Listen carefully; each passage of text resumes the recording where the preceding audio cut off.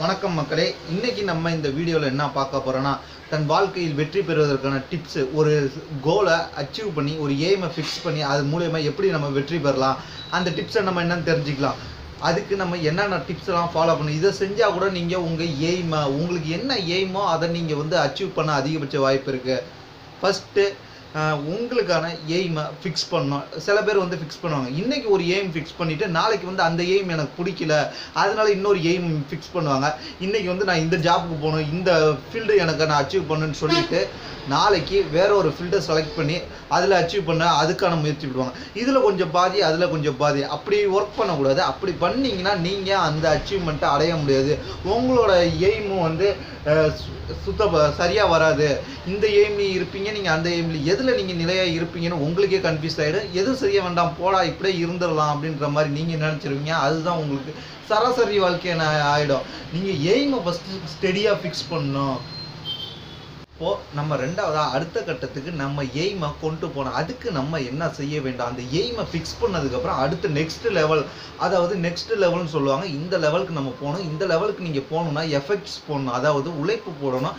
இந்த உழைப்பை நீங்கள் இப்போ ஆரம்ப கட்டத்தில் இருந்து அதுக்கு தேவையான உழைப்பை நம்ம செஞ்சுக்கிட்டே இருக்கணும். அடுத்ததாக குட் கான்டாக்ட் வேணும். குட் கான்டாக்ட்ன்றது யார் யாரோ உங்களுக்கு தெரியுமோ அவங்களில் யார் நல்லவங்க, அவங்க உங்களுக்கு எப்படி எந்த வகையில் உதவுவாங்களோ அவங்க கான்டாக்ட்லாம் நீங்கள் எடுத்து அவங்கள்ட்ட நீங்கள் தொடர்பு கொள்ளணும். அடிக்கடி தொடர்பு கொள்ளணும். நல்லவங்கள்ட்ட பேசக்குள்ள தான் நிறைய விஷயம் நம்ம கற்றுக்க முடியும். அதன் மூலமாக நம்ம தெரிஞ்சுக்கலாம். அடுத்தது, நம்ம ஒரு நாள் செய்கிறோம் ஒரு வேலை, நம்ம காலைல எஞ்சதுலேருந்து என்ன செஞ்சோம், இன்றைக்கி நம்ம என்ன செஞ்சோம், நம்மளோட எய்முக்காக இன்றைக்கி நம்ம சிறிது நேரம் உழைத்தோமா உழைக்கலையான்றதை அன்னைக்கு நைட்டு நம்ம தூங்க போகிறதுக்கு முன்னாடி இல்லை தூங்கும்போது பெட்டில் படுத்துக்கொண்டோ யோசித்து பார்க்கணும். அப்படி நம்ம உழைச்சிருந்தோம்னா அன்னைக்கு நம்ம வாழ்க்கையில் திருப்தியாக நம்ம வெற்றி பெற்றிருக்கோன்ற, அன்னைக்கு வாழ்க்கையில் நம்ம வெற்றி பெற்றோன்ற திருப்தி அடையலாம். இதெல்லாம் நம்ம யோசித்து பார்க்கணும். அன்னைக்கு நம்ம இன்றைக்கி என்ன செய்கிறோம் அப்படின்றதான் யோசிக்கிறோம். அதுக்கடுத்து ஒரு செயலை செய்யணுமா, அது கரெக்டான செயலா, தைரியமாக செய்யணும். ஒரு செயல் நம்ம செய்ய போகிறோம், இப்போ புதுசாக ஒரு செயலில் இறங்க போகிறோம், ஒரு வேலையில் நம்ம எய்மை நோக்கி நகர போகிறோன்னா அதை கரெக்டாக தைரியமாக செய்யணும். பயப்படக்கூடாது. ஃபஸ்ட்டு நம்ம ஒரு செயலை செய்ய நம்மளோட எய்மை நோக்கி நகர்றதுக்கு நம்ம பயந்தோம்னா அந்த எய்ம் ஃபினிஷ் ஆகாது. அதை நம்ம க்ளோஸ் பண்ணிட்டு தான் போவோம். அந்த மாதிரிலாம் பயப்படக்கூடாது. நீங்கள் நம்ம எய்மை நோக்கி நகர்ந்து கொண்டே இருக்கும்போது தைரியமாக நகரணும். எந்த ஒரு இடையூறு வந்தாலும் அதை தகர்த்து எரிஞ்சு நகரணும். அதுக்கு அடுத்தபடியாக நம்மளுக்கு எந்த ஒரு சவால் வந்தாலும், அதாவது நம்ம சேலஞ்சை ஃபேஸ் பண்ணணும். சேலஞ்சை கண்டு பயந்து ஓடக்கூடாது. நம்மளுக்கு யாரோ ஒரு ஆள் சவாலாக நிற்கிறாங்களா, போட்டியாக இருக்கிறாங்களா, அவங்கள பீட் பண்ண தான் நினைக்கணும் ஒழிய அவங்கள பீட் பண்ணாமல் நம்ம பயந்து ஐயோ நம்மளால முடியாது அப்படின்ற மாதிரி இருக்கக்கூடாது. என்னால் முடியும் அப்படின்ற மாதிரி நம்ம யோசிக்கணும். என்னாலையும் முடியும், எல்லாரையும் செய்கிறாங்க, நானும் செய்கிறேன், என்னோட எய்ம் நான் ஃபிக்ஸ் பண்ணியிருக்கேன், நான் அதை நோக்கி நகருவேன். என்ன தடை வந்தாலும், எத்தனை சவால் வந்தாலும், யார் அதுக்கு இடையூறு வந்தாலும் அதை தாண்டி நான் போயிட்டே இருப்பேன். அதுக்கு அடுத்தபடி வெற்றி பெற உங்களுக்கு முன்னாடி உங்கள் எய்ம் என்னவோ அதே ஃபீல்டில் யார் யார் வெற்றி பெற்றிருக்காங்களோ அவங்களெல்லாம் நீங்கள் ஃபாலோ பண்ணணும். இப்போ ஒரு எய்ம் உங்களுக்கு, நீங்கள் சயின்டிஸ்ட் ஆகணும்னா சயின்டிஸ்ட்டில் வெற்றி பெற்றவங்க ஸ்டோரி லைன்லாம் எப்படி இருக்குது, அவங்க என்னென்ன மாதிரி முயற்சி பண்ணி வெற்றி பெற்றிருக்காங்க, அந்த ஸ்டோரி லைன்லாம் எடுத்து நீங்கள் படிக்கணும்.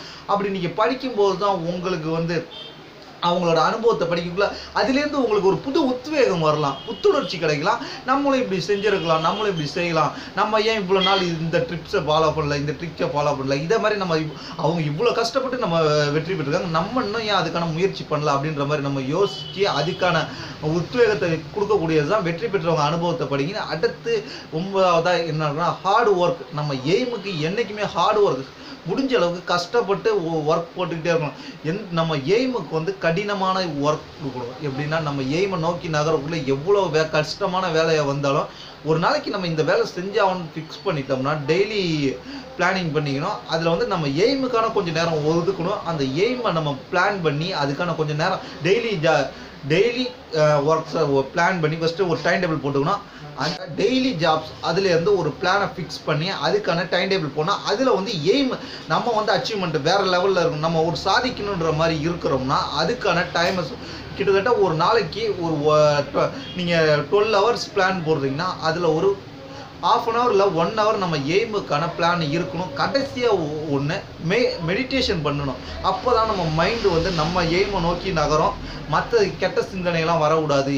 குறிப்பாக சொல்கிறோம் கடைசியான சிந்தனை இதை மெடிடேஷன், அதாவது யோகா, மெடிடேஷன், எக்ஸசைஸ், இந்த மாதிரி மைண்ட் ரிலாக்ஸுக்கு உங்களுக்கு என்ன பிடிக்கும்? சில பேருக்கு பாட்டு கேட்க பிடிக்கும், சில பேருக்கு மியூசிக், மெலடி மியூசிக் மட்டும் கேட்டால் போதும், வெறும் சாங்கு கேட்காம வெறும் மியூசிக் மட்டுமா தீம் மியூசிக் மாதிரி கேட்டால் பிடிக்கும்.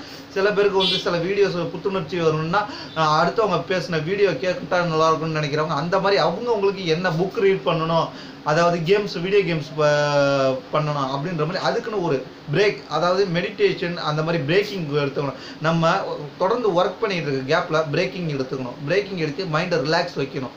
அதுக்கப்புறம் திருப்பி நம்ம அதே ஒர்க்கு நம்ம பிரேக்கிங்லேயே இருந்துடக்கூடாது. அதுக்கப்புறம் திருப்பி நம்ம எய்மை நோக்கி நகரணும். இந்த மாதிரி டிப்ஸ்லாம் ஃபாலோ பண்ணிங்கன்னா நீங்கள் கண்டிப்பாக உங்கள் எய்மை நோக்கி சக்ஸஸ் ஆவீங்க, எய்மை நோக்கி நகருவீங்க. இந்த டிப்ஸ் அண்ட் ஃபாலோஸ்லாம் உங்களுக்கு பிடிச்சிருக்குன்னு நினைக்கிறேன். மீண்டும் அடுத்த ஒரு நல்ல ஒரு வீடியோவில் சந்திப்போம். இப்படிக்கு உங்கள் ஏகே.